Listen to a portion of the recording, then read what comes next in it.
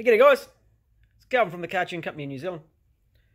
So you've got a Link ECU and you want to set it up better, we want to learn more about it, you're in the right spot.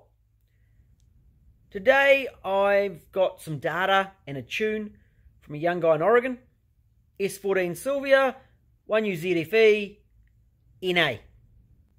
He's been setting it up himself. There's been a bit of seat of the pants tuning, which I'm not a fan of. But he's slowly getting there and working his way through it. Hopefully we'll have sorted the battery voltage issue to the ECU very soon.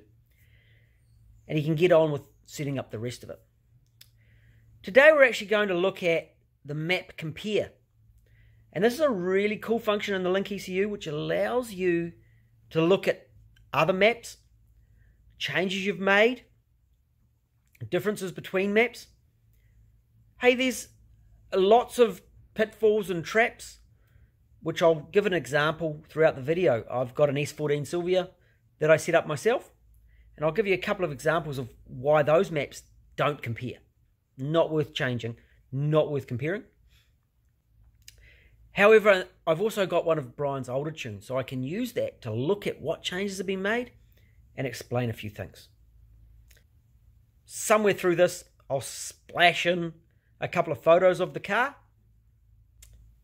This is about Brian setting up his own Link, learning to tune.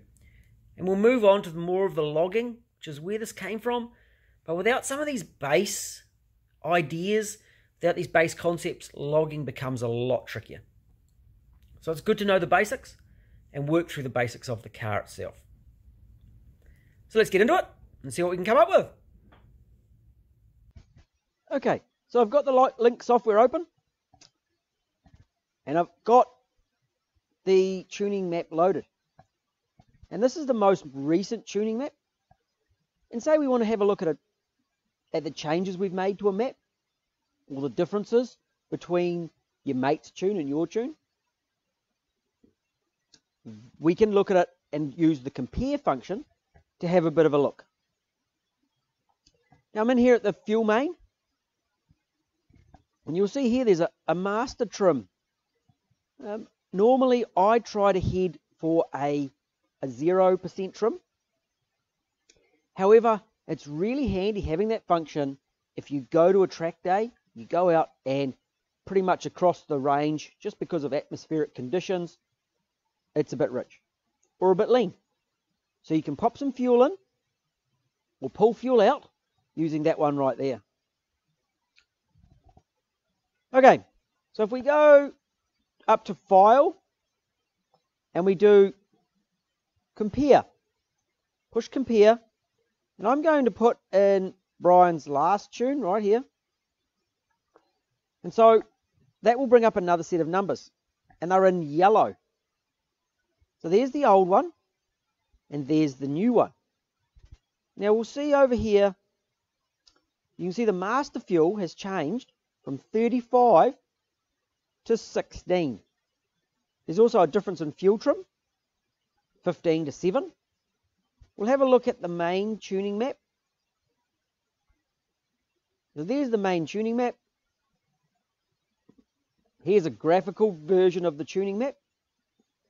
And you'll see there's this big lump in the middle of the map, which kind of looks a little bit funny.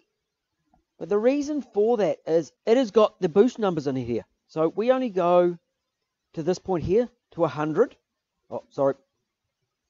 0, which is atmosphere. That is atmospheric pressure.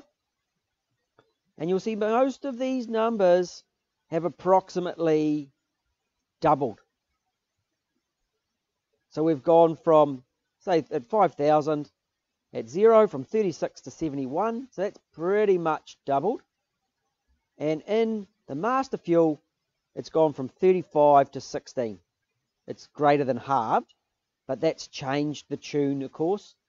So you can have different master fuels relating to different numbers on the map and result in the same fueling of the engine. The thing I wanted to check in here was in the analog inputs that the map sensor had been changed. So this was originally running a LS1, sorry, it was running a 1-bar Bosch sensor, but the calibration file was a Bosch 1.15. So the tune wouldn't have been quite right. And if they ever changed a map sensor to a different kind, it would have caused issues. So he's recalibrated the map sensor to the correct one and got a calibration that works. I do have a video on calibrating the map sensor, and I had the same issue where I had an LS1 or a 1-bar Bosch sensor, and I swapped to the Bosch 1.15. So I had to put numbers in, and it was on a G4 platform which didn't have this calibration in the folder. In this configuration screen right here, there's also this very helpful help browser, and it tells you a little bit about where you clicked on here. So I'm on Master Fuel here, and it has a bit of a blurb, and it explains that Master Fuel is the pulse width when the tuning map is at 100 and the manifold pressure is at 100 kPa. Absolute. Therefore, so that's again, that's sea level, no pressure, no vacuum. So it will generate a number of 100 in the fuel map. So here's the fuel map. Oh, no, we'll just click this little arrow here, go back to the fuel map. So down here, so in this zone here, at 100, this is in manifold gauge, not map. So the map is at 100 right here. When those figures that are 100, 16 milliseconds of injector duration is generated solely from the tuning map.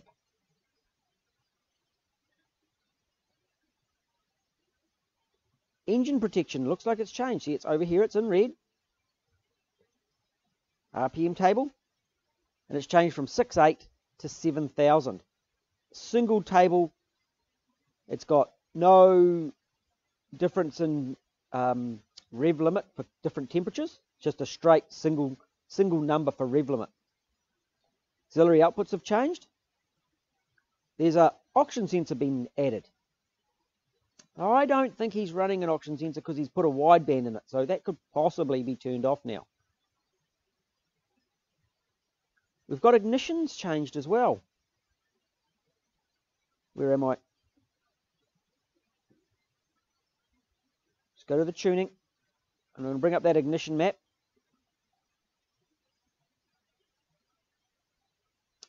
And I haven't set myself up the same table with a tuning map at the moment for ignition, solely for ignition. So this is actually a graphical version of the fuel map. There's the ignition map. But if we look at the actual individual numbers, we can see the numbers were at 40 here. They're down to 33, 32s down to 29s, 30s down to 25s. Now the numbers before were extremely high. Not at all what I'd expect. However, there's a possible reason for that, and we're working on it at the moment. Brian went to set his base timing, and working through and following my instructions, because his numbers are different to mine. Now I'm just going to go here. I'm just going to close that compare for a moment. There's his timing map. We'll have a look at that again.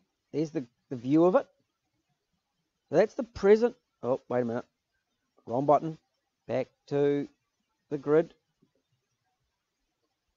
So these bottom numbers now are about right, and it's getting closer to what I would expect.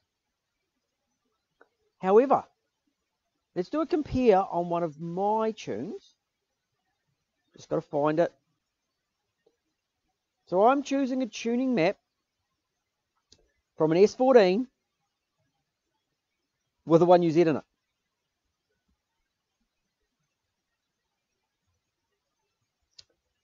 And you'll see here is the differences.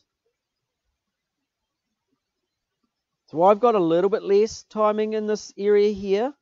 I've actually put a little bit more at the top end. However, let's have a look. I'm just going to go to configuration.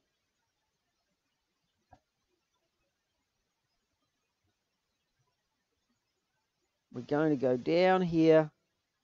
And there is some other differences you've got to be careful when doing map compare. Okay, because of, say, different zones. Going to the triggers, and you'll see here, both of these cars run individual coils. Both of these cars are a non-VVTi, 1UZ.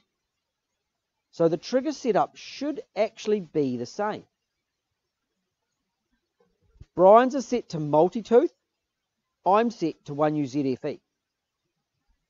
So mine's just the default 1UZ FE, which is in the Link software. Trig 1, reluctor, both got 12 teeth, both on the crank. I'm set on low level on the filtering, he's on level 2. So there's some differences there. Trig 2, cam pulse times 1, so they're both the same. But let's have a look at this calibrate. So our reference timing on both of them is set at 10 degrees. However, our trigger offsets are very, very different. This is a negative 355. This is a 355. I've checked my base timing. Brian is still working on his because it looks like his crank pulley's off a little bit. So he may have a crank pulley issue or something. Something's not quite right there. I don't think the cam time is incorrect. I think it's something else that's going on. Now, I wouldn't recommend running a car until this base timing has been checked. You tell the computer, hey, I want 10 degrees realized, so I want it actually to read 10 degrees, and then you change this figure until it actually does have 10 degrees. The computer doesn't actually know where the timing is until you tell it. And if you don't give it the right information, you will have issues. And this may explain why our two ignition tables are very, very different. Let's see what else we can look at in this compare. I've just quickly come into the statistics, very, very quickly, and looking at the duty cycle. My maximum duty cycle of the Silvia that I've done, 85% duty cycle. That's on the same injectors. This one's at 94. So we might want to look at the mixture readings between the two. I do know that this one is a little bit rich. But until we've solved the battery voltage problem, probably not worth considering any changes there. And temperature. IATs, similar intakes, 68 and 68, so very similar. The ECU in this one is actually mounted on the tunnel. So it's at 75 degrees, still within the safe zone. 52 for Brian's, his must be tucked up under the dash a bit more. 15.23 volts on the alternator. And that's something that I've put on the monitor because I normally don't like it over 15. But we will keep an eye on that one.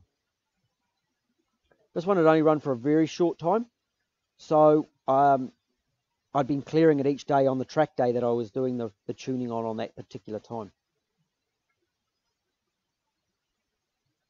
Brian doesn't have an idle speed where this one does.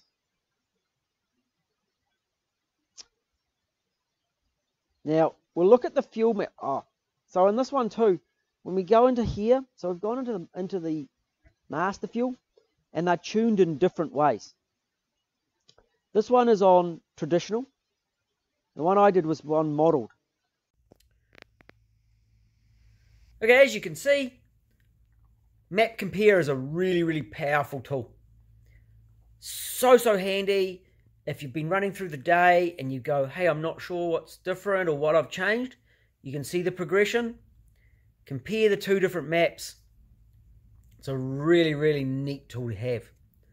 So I hope that's been helpful, and we'll talk to you again soon. Catch you later.